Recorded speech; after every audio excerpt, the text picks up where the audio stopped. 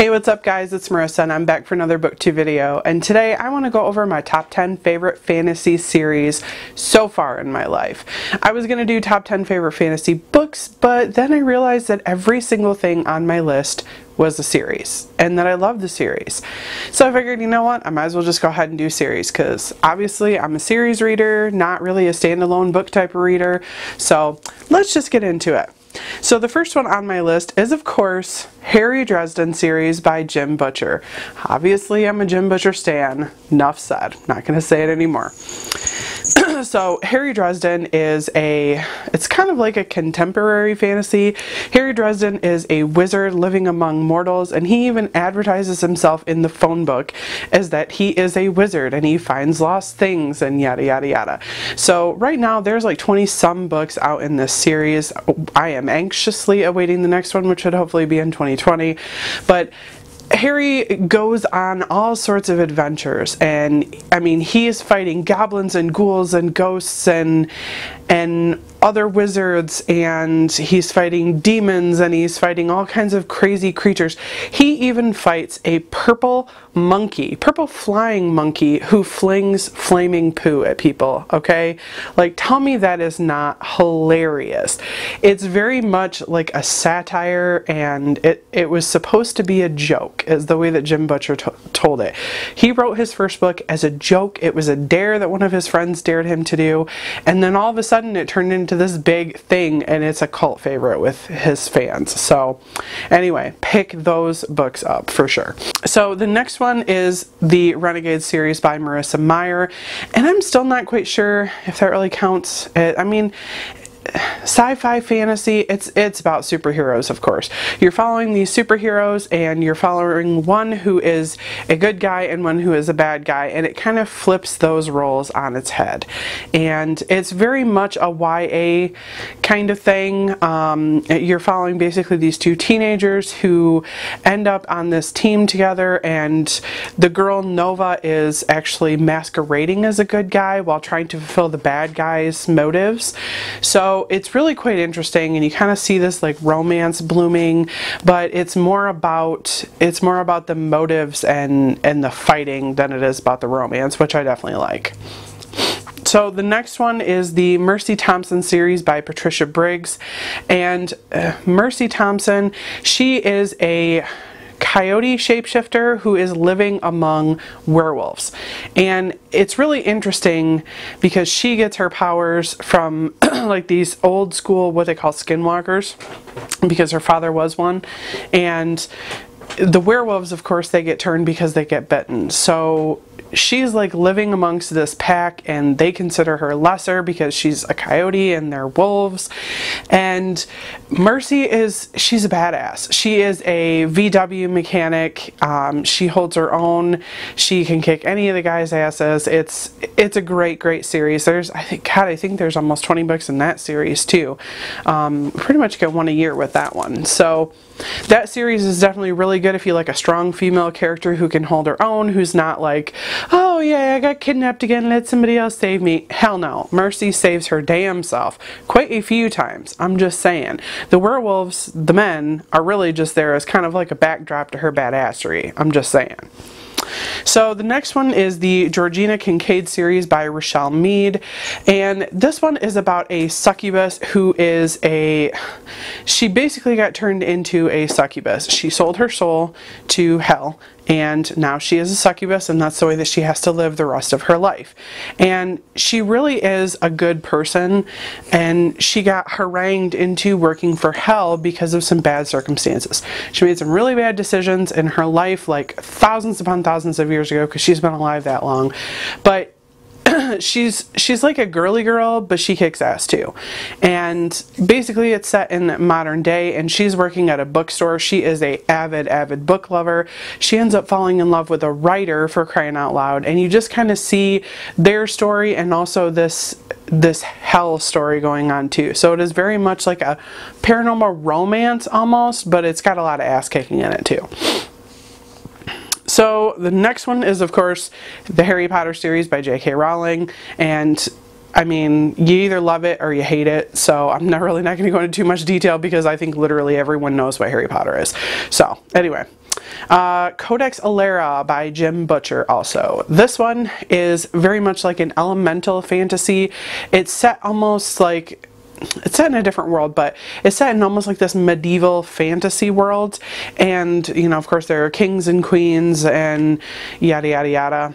And people have these elemental powers where they can wield these elementals, and they're basically like these pets that they can call on to give them elemental powers. And you're following Tavi, who is a young boy, and he doesn't have any powers. So in this world, he is the outcast because he's normal and he hates it. So you go through seeing him, and he's living with his aunt and his uncle. He didn't know his mom, he didn't know his dad, so he's very much an orphan. And he ends up going to the big city, and he gets into this magic academy, in other words, and he still feels like the odd man out because he doesn't have any powers. But his story goes through the years that he's at school. There's quite a few of these books. They're all out, so the entire series is out at this point. So you go through him going to the school, and he's meeting all these different people, and he's learning to maneuver the politics of this big city. And the president king guy kind of takes him under his wing, and Tavi ends up being his like assistant protege kind of thing.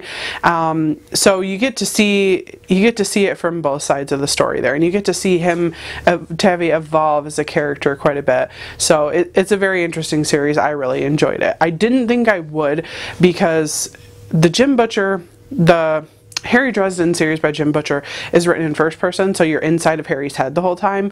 And then this series is written in third person, so you're getting an outsider's perspective. And it was really strange for me, because that was not what I was expecting when I was going into this book. So just be forewarned that if you read both of these two series, they're different. They're very different as far as perspectives. So the next one is the Gillian series by Diana Rowland, and this one, Gillian is a demon summoner, and basically she's a witch that summons demons, and that's where witches get their powers from. That's where they learn things from, is they summon these demons. And so every time you summon a demon, you have to be strong enough to control it, and you have to be strong enough to trap it.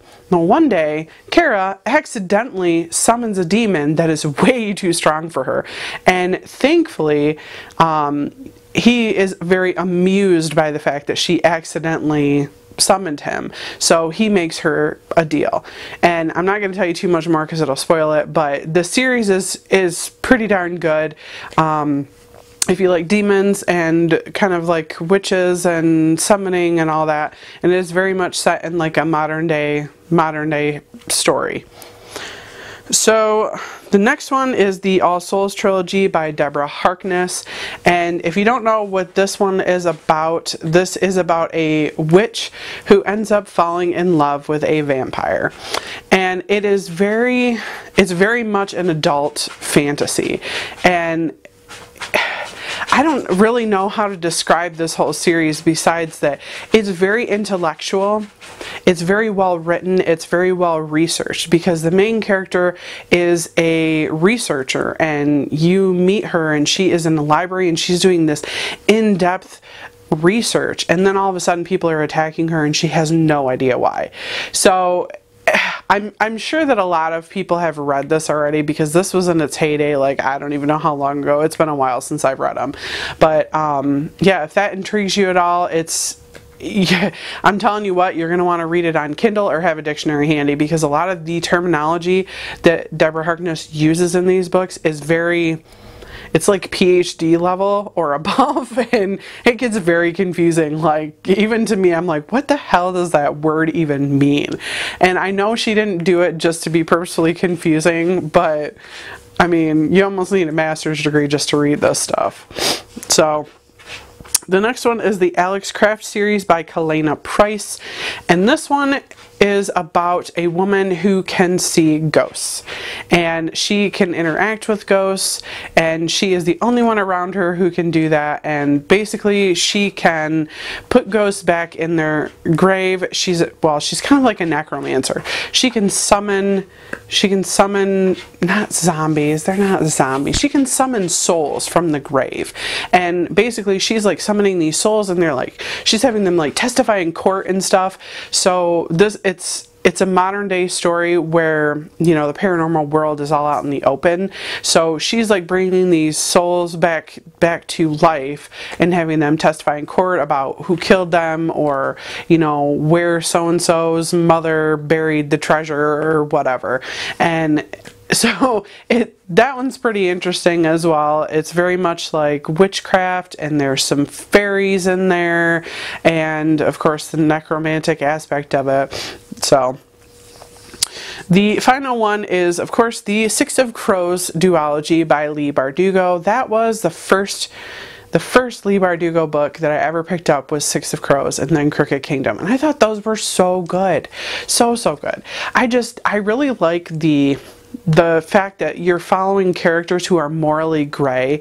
They're bad guys, they're thieves, they're murderers, they're, you know, troublemakers, whatever. But so you're following all these characters who are good. They do bad things, but they're still ultimately good. They're doing them for the right reasons. They're doing them to survive. They're doing them for the greater good.